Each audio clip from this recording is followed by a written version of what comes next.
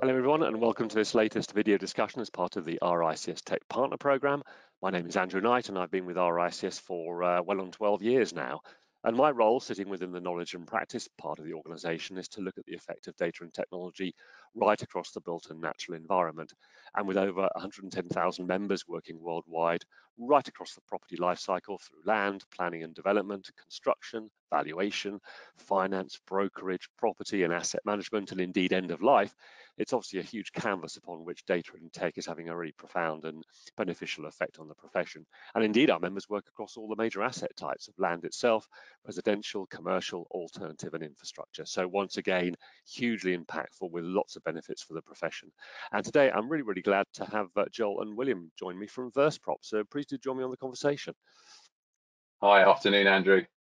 Afternoon to you both. Now, before we get into the bits and bytes, it's always nice to kind of do a bit of the kind of human backstory, if I may. So it'd be great to hear from you both about your backgrounds, your kind of movement into traditional real estate to technology. So, yeah, great. Why don't I kick off? So my background is actually quite a traditional background. So I started off on, the sort of chartered surveyor route into one of the sort of larger companies, which is still here, which is CBRE. I sort of went, through the sort of typical real estate management route, started in their sort of central London practice. And then in the mid 2000s, I made the decision to try my hand overseas. So I went to the US market, which is a very different, market compared to the UK. I spent about 6 years over there advising primarily European institutions on buy-side advisory work across the States in kind of key gateway cities. Sort of after 6 years, felt like I'd had enough of that and came back and transferred some of my Americanisms back to the UK, where I spent some time on the principal side and back at CBRE, leading a team in the capital markets division. So yeah, that's a sort of 20-year history in 30 seconds. I don't want to bore people too much with my journeys across the globe, but yes, a typical route into the industry to begin with. And how about yourself, William? Probably slightly less typical. Did not come from a surveying background, did not do my APC.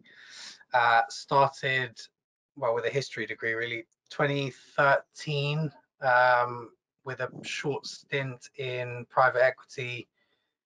Became very quickly apparent, all involved, that probably wasn't the best suited realm for me. Moved into development in early 2014. Very fortunate to have landed a position essentially as a do everything runner for Stuart Lipton and Peter Rogers when they started Lipton Rogers Developments. Spent fantastic, almost 5 years there. Left towards the end of 2018, where I think started to develop my thirst for entrepreneurialism and kind of, I guess, broadening my horizons beyond just development management on, large, mostly central London schemes, which obviously taught me a lot, extremely interesting. Start to see what else was out there. So from 2018 to 2021, I did a few different things all within the real estate sphere. So continued, I guess, using my experience and skill set as a development manager on large schemes as part of a small DM platform, working on a project in West London, again with an ex-Lipton Rogers colleague of mine and Joel's. I'll get to that in a sec. I ran my own business for a few years alongside my wife, which was a development platform to provide better quality accommodation than existing alternatives for homeless families. And I was brought on board towards the end of that entrepreneurial stint, I guess, to really squeeze the entrepreneurialism out of me. 2020, beginning of 2022 by Joel. Started initially working with Joel on a kind of, part-time basis. The hours grew, the interest grew, became quite quickly apparent that Joel and I worked very well together, which we kind of knew because we did spend some time together at Lipton Rogers back in 2014-15 after Joel had come back from the US. And now I'm full time. Joel's managed to convince me to drop my other love interests in favor of him. So that was my route in. So broadly, best part of a decade in development management has led into a completely new and interesting sphere.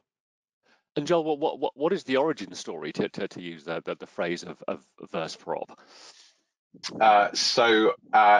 In short, dealing with a lot of the inefficiencies that exist in the real estate sector. So having sort of, worked my way through the ranks of, most of the big agencies that exist today, both here in the UK and in the US, I've always felt that technology can play a significant role in really transforming the sector. But unfortunately, at times the sector can be slow to embrace, that sort of new tech. And I think, why is that? I think it's no secret. It's the real estate world has tended to be a rather traditional space. It can be risk averse at times because of the sort of quantum of sums that are involved in everything from capital markets transactions, even all the way through to leasing transactions, and so I think that's really how the sort of VerseProp kind of story was born. It was trying to solve inefficiencies with emerging tech. And what are you sort of hoping to achieve in a bit more detail? Because, as you say, that there's a quite a broad statement there, very correctly, around the number of efficiencies around the various processes. What particularly are you going to be focusing on, and hence what you're going to achieve? Okay, so that leads us probably quite neatly into what is the technology? Because look, I mean, it's only after sort of 10 years of businesses sort of coming to the forefront that we are now comfortable using that word prop tech. And Andrew, you're probably you're sitting at the coal face of that, right? So really what we're talking about is blockchain technology, a digital ledger system that has the ability to digitize the industry, not just the real estate industry, but other sectors as well. And it also has the ability to achieve, I think, the trust and transparency, okay, that and I don't just mean that in terms of sort of personal or professional relationships. I'm talking about that in terms of data, right? We are moving into a digital economy, right? And data sits at the core of it. And so my view, and I hold this view very strongly, is that blockchain technology, not just for the real estate industry, but for the for other major industries, and you're kind of you're already seeing progress in the DeFi space. The traditional finance space has the ability to really change industry, and so that's what we're sort of putting our money where our mouth is, so to speak, and our professional careers for that matter. Now, dare I say it, and I suppose especially perhaps with a sector like real estate that could be challenged as being very traditional in its outlook. The danger, I guess, once you've used the B word, the blockchain word, is there's a lot of baggage with that word now, isn't there? And I guess even within recent months with FTX and the whole kind of crypto thing, there's always a danger that people leap straight to the kind of the dark side of thinking about what blockchain means, as opposed to a simple technology, a distributed ledger. How has been the reaction from the real estate community to you using the B word in that way? Have they been running a mile, or are they beginning to understand that it's an underlying technology that has benefits, and that they can park the whole kind of crypto piece in a different dustbin, as it were? I was going to say, Andrew, I think we should be more talking about the C word than the B word. Well, as in crypto, hopefully. Yeah, absolutely. Yeah. So we do our best to kind of explain to businesses and everyone from prospective clients to just people that are interested, that there is very, very little relationship between, you know, what has been essentially a series of, you know, fraudulent quasi Ponzi schemes in the crypto world, and the use of a technology to, you know, generate new revenue streams and drive operating efficiencies for the real estate industry. The two things are, you know, despite being, you know, connected by the thread of the potential to use digital currencies, otherwise not connected, right? So, you know, we actually saw FTX as a good thing. You know, we've approached this from the beginning as a sector. And when I talk about a sector, I really, you know, we'll get into this, but I'm talking about the digital real estate space, the digital real estate space as it could pertain to real assets, the broader kind of blockchain space, as lacking in professionalism.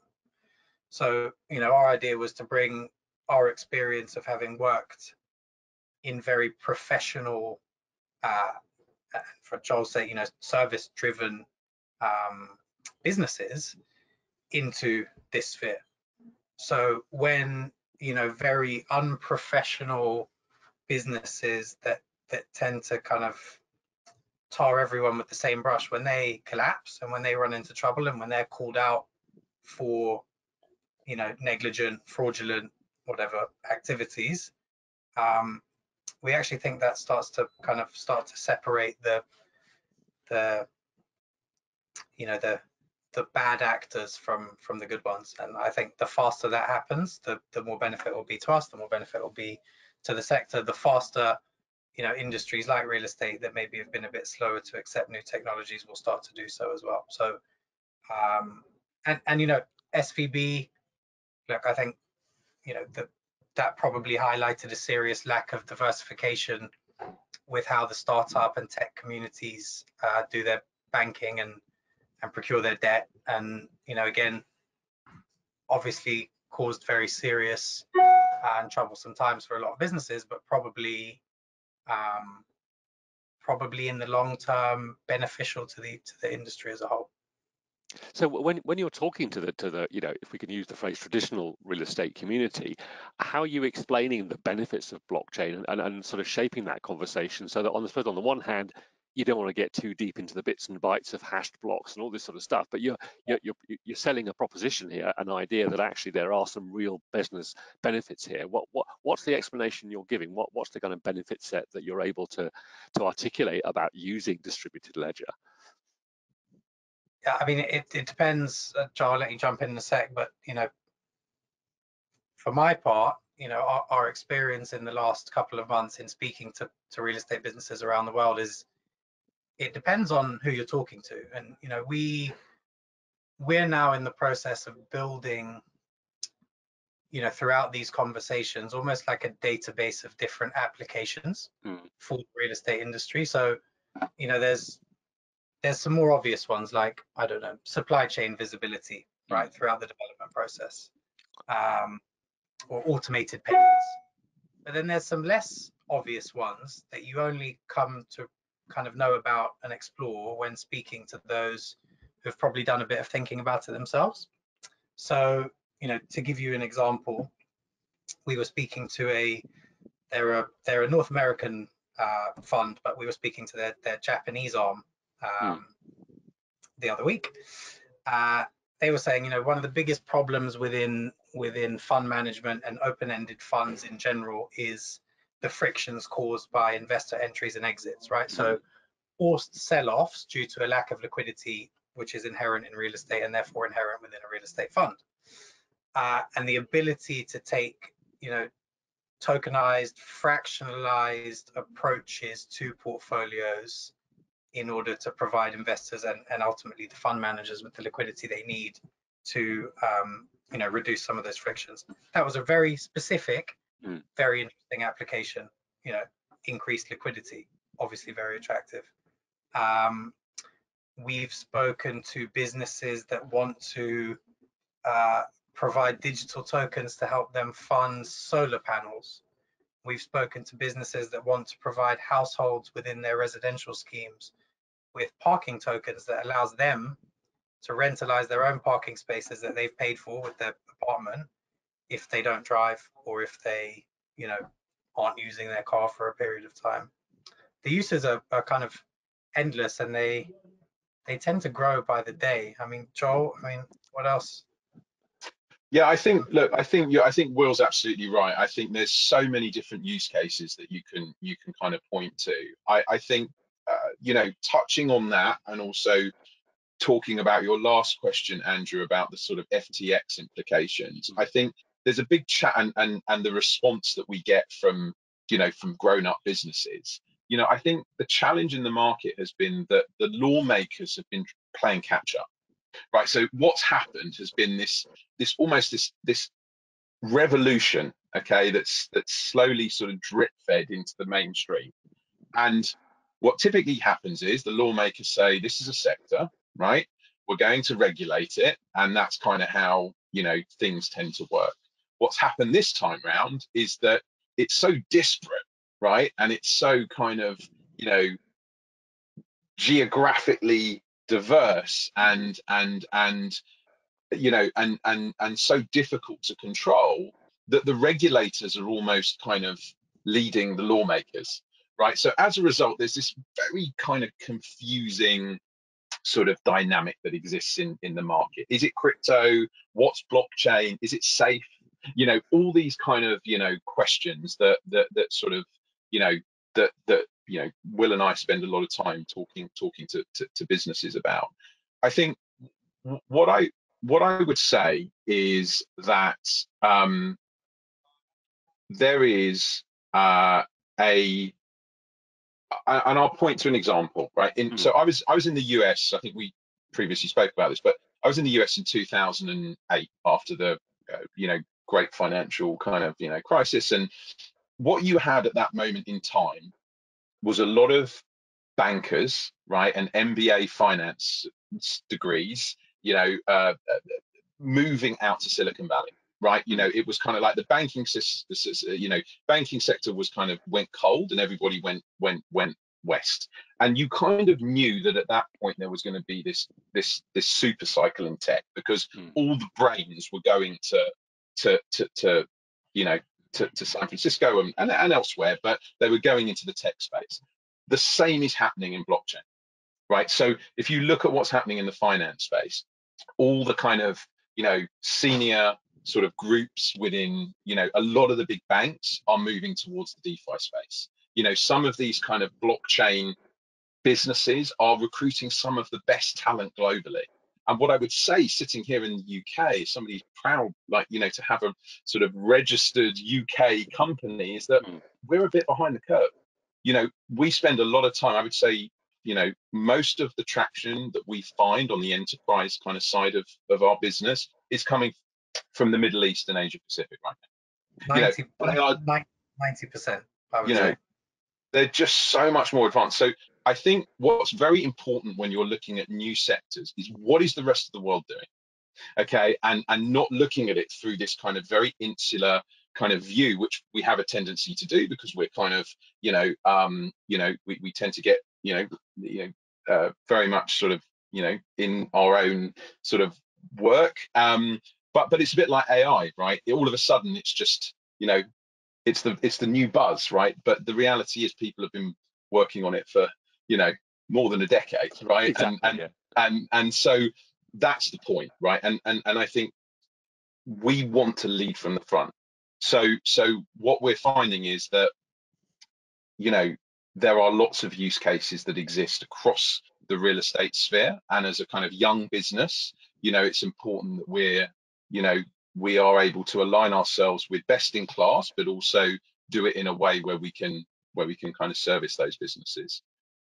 So, I mean, given you've articulated a few of the potential use cases, and I guess the challenge as ever with strategy is almost choosing not so much what not to do, but what order to do things in. Do you have in your minds, almost particularly thinking once again of this building trust and adoption within the real estate sector, do you have a sense of 1, 3, 5 years, the sort of things you'll be working on in almost a logical order that build that trust, that build that acceptance of this as a tool set, and lead us towards, dare I say, that the more kind of unusual quote edge cases, but start with perhaps some really kind of obvious ones that perhaps people can get their heads around? Is there sort of some roadmap you have in your head of that kind of that next few years?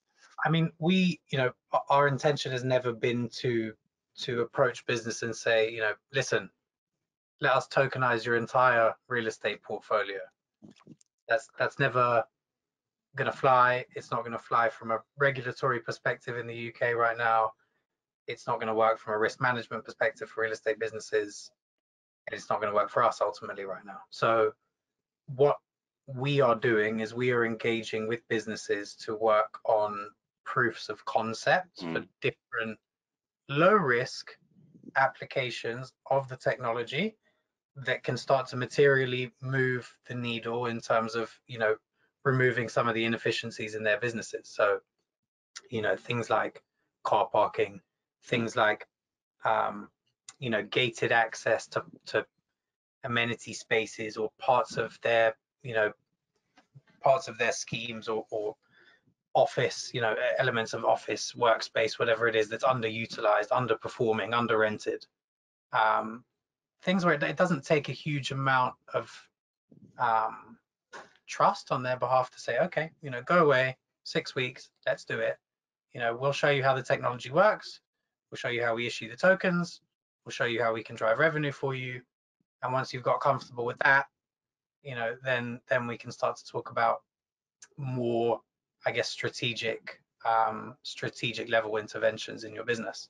So we start from the lower risk, I guess, lower return end of the spectrum, and we work our way up over the next, 1, 3, 5 years to hopefully getting somewhere towards the first thing I mentioned. But that's at least how I see it, and I think And I mean, is there a danger that the real estate industry almost might say, well, this is for other people, we're fine, there's no burning platform here, we've been doing these things for a long time, and yes, it's not perfect, but it kind of works for us? Is there a danger of a kind of whether it's UK based or other markets, a danger of almost inertia and complacency that other people won't recognize the power of these kind of solutions and come in and steal some breakfast, as it were? When we were doing our external round, I didn't sort of mention this to all the investors, but some of them that sort of asked that very question, why is this kind of relevant? We sort of use the blockbuster Netflix kind of analogy, which is, don't worry, this is kind of, this is future stuff, and we're fine as a kind of VHS distributor until you're not, right? Until you're not. And I think part of my motivation, and I think, I don't want to speak for Will, but I think his motivation as well is we wanted to lead from the front, in an industry that goes back to what I said at the beginning, which is can have a tendency to sort of not embrace innovation. So we think that it's important. We think we're at the start of a super cycle. What I would say is, sitting here in the UK, we are behind the curve. So I would encourage businesses to look further afield about, as to what's happening in places like the UAE and certainly in parts of Asia. So that's the kind of knowledge transfer that we want to give. And to answer your question about 1, 3, and 5 years, look, we have built the infrastructure for a digital real estate marketplace. Okay, so that's what VerseProp is. Okay, so it is a way of acting as an intermediary for the hosting, buying and selling of tokenized assets. Now, right now, those tokenized assets are in the sort of digital world, right? The metaverse, the virtual land world. And I think that on its own is 2022, a $2 billion transacted market, right? So that is where we are today, and that's where we're focusing, and we've got some, great traction there, and so on and so forth. As we move through the kind of evolution of this, this sort of sector, we want to start building that enterprise channel. So what we know and understand by living and breathing this industry for, a reasonable period of time is that things don't happen quickly. So what we want to do is we want to sort of go on that journey of sort of educating, you know, and knowing that it will take time to build. So I think the 5-year kind of plan is the point at which we kind of, you know, have this incredibly robust enterprise model where we're working with some of the largest businesses on the tokenization of assets and services subject to regulatory kind of framework. That's where we want to be. You know, but as we sit here today, we are very much kind of servicing in terms of a live transaction market, or will be, the virtual land market. Now, a lot of businesses are in that virtual land market, but that is the market we're servicing. And what we would like to do is take our infrastructure and make it relevant to real world businesses as well.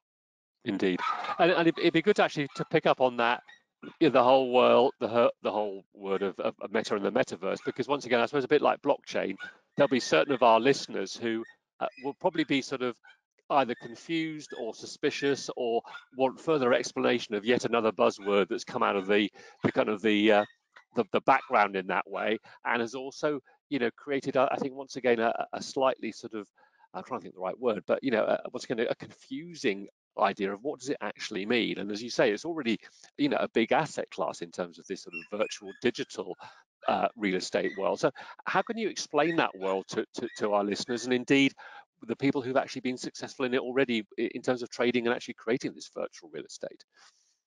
Yeah, I mean, very simply, okay, so the metaverse is the next iteration of the web, right? That is what it represents to me. I can't speak for other people, but it is kind of, it is the next iteration of the web, and it is going to be immersive, right? So when you think about the way sort of VR and AR is evolving, you know, there's a bit of catch up that needs to happen around the sort of software and hardware, but that is the direction of travel.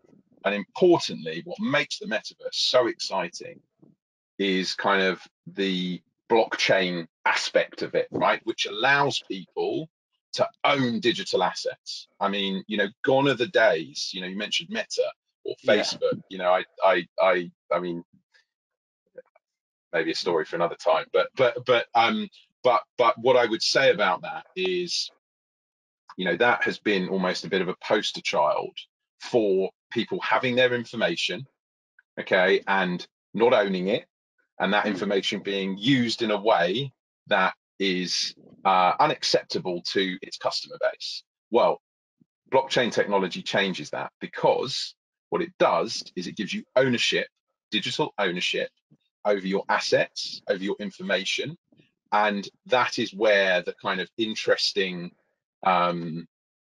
dynamic will start to evolve, because I think Meta, as well as being a sort of past poster child, is also a poster child now of you know, driving the metaverse. But actually, I think there's a big question mark over how blockchain will integrate into their platform and to what extent they will give ownership to their customers.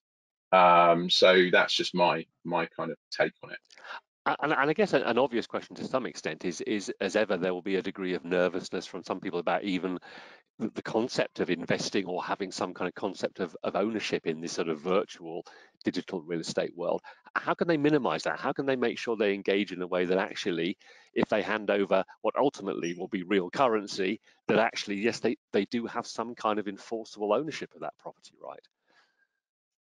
I mean, by the very nature that they own, you know, or are the custodian of their digital kind of wallets, right? You know, unless they give out their private keys, you know, they are the only person that can access, you know, that digital wallet, and so it sits within their ownership. Now, the challenge, I think this is where you're going with this, the challenge has been where people have invested in exchanges, right? Where it's the exchange that owns access to your wallet. Now, it's a bit like a services agreement where, you know, you click on terms and conditions and you know, you never really, I mean, Yeah, I'm not sure if you scroll all the way down, you're like, I can't be bothered to read Microsoft's terms and conditions, and you press accept. Now that's okay to some degree because these are tried and tested businesses, but that is a kind of parallel as to what has happened with Mt.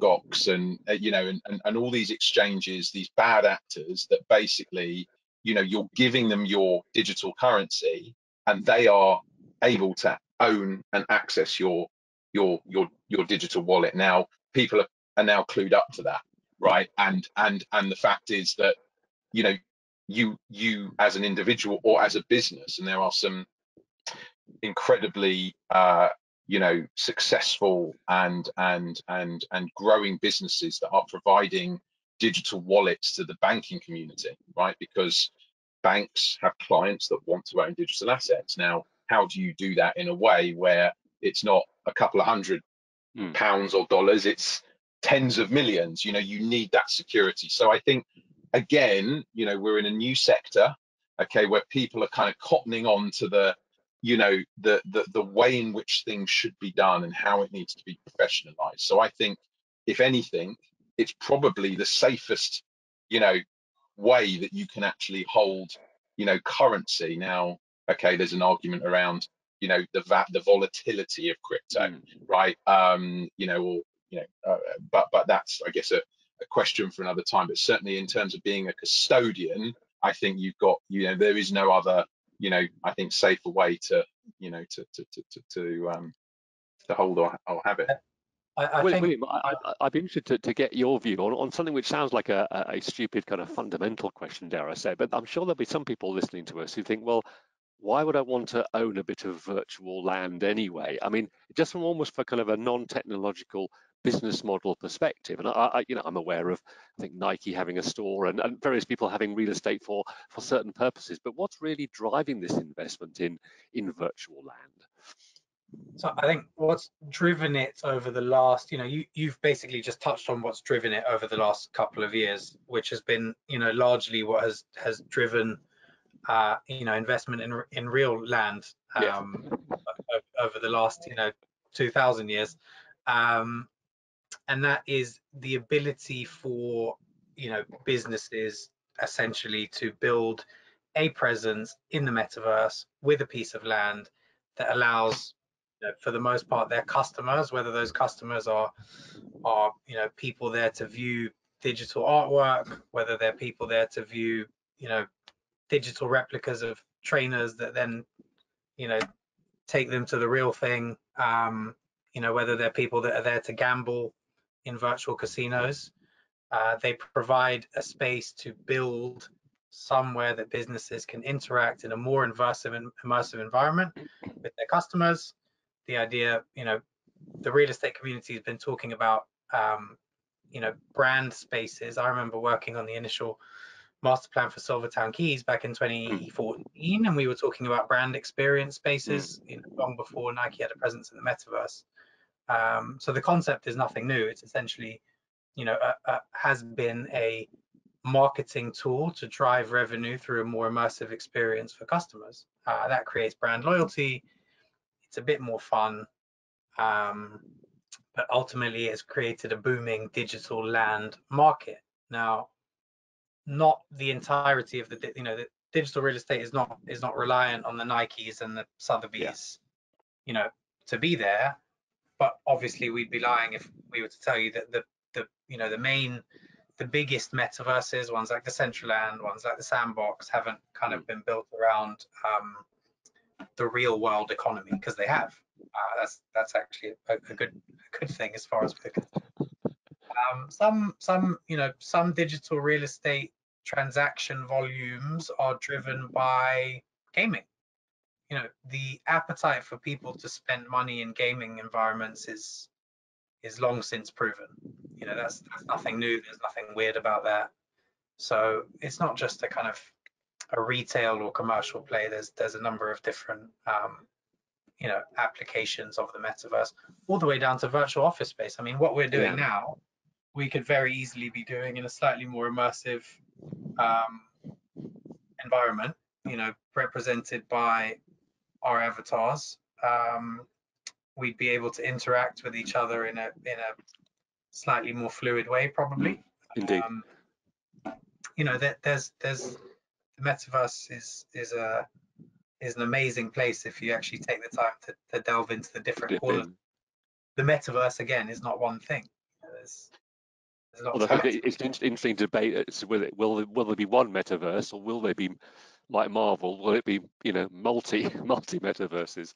Yeah, most of the large metaverses at the moment that are built on top of the blockchain are talking about interoperability, right? So the fact that you know your digital assets, which is essentially what binds the whole thing together, can move from one virtual world to another. I think that's the way, you know, or you know, I'm not sure how much the audience will know about kind of blockchains, but there are, you know, there are individual blockchains, right? And you know, to give an example, if something is built on an Ethereum blockchain, then that is where all the transactions are essentially processed. If there is a you know, a Solana blockchain, that is where all the transactions are processed. And I think what people are looking at in terms of a next iteration is kind of how can you move digital assets via bridges through, you know, different blockchains so you get this interoperability. And the last thing I would say, you know, you ask a good question about digital real estate. I think it comes down to ownership, right? This whole fundamental conversation, you know, around blockchain comes down to ownership. And you know, when you look at some of these big businesses who have a presence there, Nike, Sotheby's, Gucci, I mean, you know, they're accessing an audience that, well, one, they're accessing an audience that perhaps they weren't accessing beforehand for whatever reason. And secondly, they're building new revenue streams for their company. You know, Nike last year, I think, well, this is you'll probably correct me in a second. It may not have been the entirety of 2022, but to date, they have sold $185 million of digital assets. Now, that is a digital asset with no, I mean, with limited real world benefit. Sometimes you get utilities that you can use, but they are digital assets. And I think that's really important for everybody to understand. There is an economy out there, and a growing one at that, right? That is, you know, is very, very quickly, right, becoming you know, a go-to for a lot of, you know, people, geographies, and we need to just keep an eye on that. That's also not accounting. Yeah, carry on, William. I was going to say that's not, you know, accounting for the non-digital, the real asset, you know, revenue that they've seen as a result of brand experience, customer loyalty, etc., being driven by a presence in the metaverse. So that's where the distinction between digital and real assets starts to blur. You can experience something in the metaverse, and you might, you know, be more inclined to purchase its real world, you know, twin, as it were. I suppose we're back to what is already accepted as the omni-channel concept, where you have multiple channels with which you interact. So it's merely an evolution of that continued, you know, addition of channels. I mean, we've touched on some of these buzzwords before in terms of FTX and Silicon Valley Bank, and I know you mentioned, Joel, about the kind of the almost a positive brain drain, if that's the right way, of people moving into what's being called Web3 and these kind of evolutions. What do you think the sector is going to look like in the next couple of years? And you mentioned obviously that from the UK point of view, you know, we're clearly not leading in this way, and there's obviously lots of stuff happening around the world. If you could get your crystal ball out, what do you think the industry and the sector is going to look like in the next couple of years? Well, I think it's a question that we ask ourselves every day. But what I would say is that when you have governments backing the innovation, right? So you look at what the UAE is doing at the moment. You look at what parts of China are doing at the moment. You look at the sort of VC money that's coming out of places like Singapore. You know, and you know, and I could sit here, you know, and talk through a lot of other areas. It is growing up, okay, and what does that mean? It means that in the not too distant future, when the software and the hardware catches up, and it's not very far away, it will all go mainstream. So I think a lot of things have to happen. Clearly hardware needs to improve, right? So what I mean by that is, if you're going to access an immersive internet or an AR experience, you don't want to put on an entire, but look, we had Google Glass, almost, 5, 6, 7 years ago. That was, that exists, right? So I think the hardware kind of aspect has to catch up. I think the regulation needs to catch up, right? So people need to know where governments stand on digital assets, and they need to understand kind of what it means from a tax perspective, what it means from a custodian perspective, what it means from a KYC perspective. I mean, people need clarity, because until they get clarity, which the UAE have done, very well, they're not going to feel comfortable, really embracing it in the way that's going to transform, kind of their business. But what I would say is that based on what we're seeing, people talk about this kind of crypto winter. I actually don't. I hate using the word crypto, because I think it just has all sorts of connotations, a bit like NFTs. It's digital assets and digital currency. I think that people talk about a bear market, but actually there is a bear market in terms of value, but there's a bull market in terms of build, right? And what I can tell you is that behind the scenes, whether it's the head of the JP Morgan trading desk that's now working for a DeFi, platform, or it's, large businesses, getting a footprint in the decentralized metaverses, there is a lot of activity going on in the background. And so we believe that there is going to be this kind of moment of maturation that happens within the next kind of 3 years, where people will just suddenly wake up and say, okay, it's arrived, a bit like, GPT, right? Chat GPT, it just arrived one day. Well, okay, people had been slogging away at that for quite some time. So I think digital currencies, digital assets, that the infrastructure still needs to be improved and built.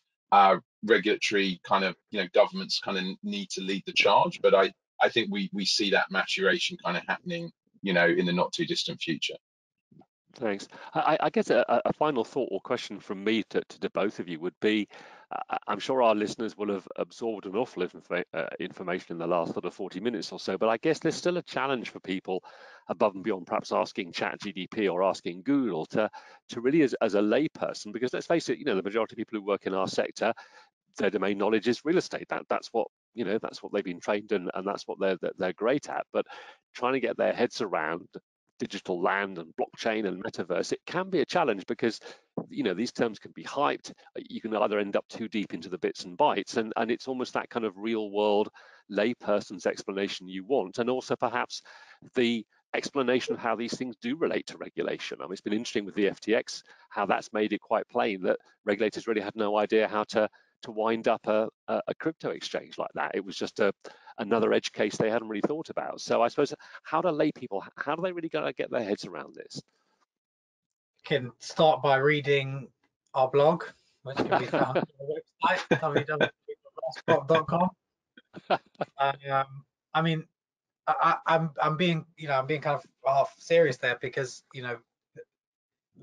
parts of our reason for being, essentially, as I said, is to try and professionalize this sector. And part of professionalizing this sector is actually being able to speak to the layperson and hold their hand and not scare them, and explain all of these terms in very simple ways, right? Because actually, without diving into the detail of the tech, I mean, I'm a real estate person, right? Joel's a real estate person. Obviously, there's people on our team with very extensive technical know-how, right? But the reality is the kind of base level understanding needed to get comfortable with most of these technologies and their applications, it is not, you know, it is not hugely cumbersome. It's not hugely burdensome. So come and talk to us, read our blog, we'll explain it. And that's, you know, that's kind of part of our sell, right? If we can become a trusted advisor to people that otherwise wouldn't feel comfortable stepping into this sector, and we can allow people to reap the rewards and take some of the benefits that the sector has to offer by doing that, then, you know, that's obviously a job well done. Yeah, I mean, certainly something I always like to highlight is I think, you know, I'm always very heartened when I meet a prop tech firm who've got that mix of the real estate domain knowledge and, yes, people on the team who can do the technical stuff. But I always, if I'm honest, get quite concerned if it's pure technicians without an understanding of the asset type in the industry, because every industry is idiosyncratic in its own way and has its jargon and has its nuances. And I think particularly real estate probably is quite extreme in that because it's a complex beast, isn't it? So I think it's always good to have that domain expertise. Otherwise, I think the danger is one purely is talking about a technical solution without understanding, dare I say it, the real world constraints of something that we're talking about that's perhaps existing in a digital world.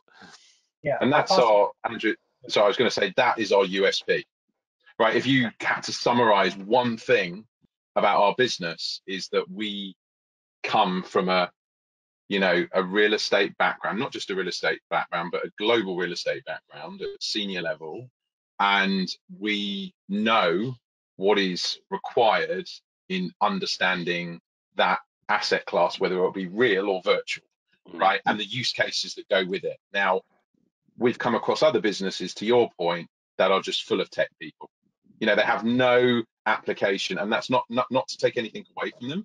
And if they're in a tech, you know, specific world, that is perfect, right? You know, but we felt, you know, we looked at the sector and we said, well, how do businesses actually understand of it? You know, all these questions that you're asking, how do you find out? How do you know?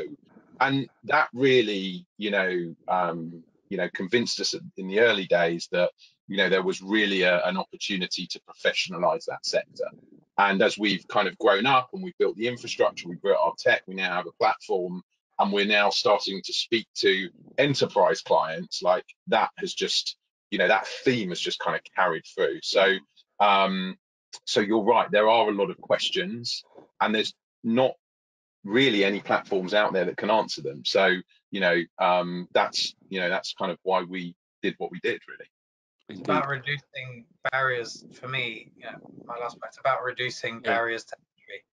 You know, the same thing, you know, each industry of course has its own technical lingo and jargon. Think about, you know, the number of initials that we spout in real estate, you know, the number of acronyms we spout in real estate, and really what these languages are devised to do and have kind of grown up to do is to create an aura of exclusivity and to kind of say, you know, we have the knowledge, we're the professionals, we're the real estate community, you know, you guys go away, we you know, we can speak in this secret code. And the same thing, you know, has kind of started to happen in the broader Web3 sphere. And if we can, because neither, you know, the real estate is certainly not rocket science. Most of the applications of blockchain not rocket science. If we can start to reduce some of those barriers to entry and make people feel more comfortable, then we will find some success both with the real estate and non-real estate communities. Indeed. Well, William, Joel, it's been fascinating to chat. We could go on for hours, and I suggest we catch up in the not too distant future and see what the landscape looks like, because it's a fast-moving world. I've been in IT on and off for over 40 years. I started with punch cards, so I've seen many evolutions happen. So it's fascinating to see this continued evolution of what technology can do in the right, responsible hands. But for today, thanks both of you for your time, and I look forward to speaking again. Yeah, thank you.